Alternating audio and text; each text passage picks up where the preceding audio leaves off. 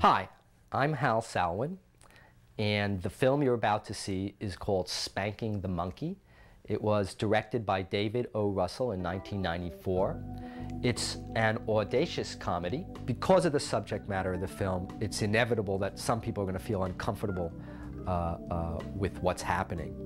I mean, it's not the common subject matter of most films. I mean, I think that that's the thrill often of seeing a low-budget film, is some of the topics that it takes on. And this one certainly takes on some audacious topics. But I think it takes them on in clever ways, in unusual ways, and in sensitive ways as well. Anyway, I hope you enjoy it. It's called Spanking the Monkey.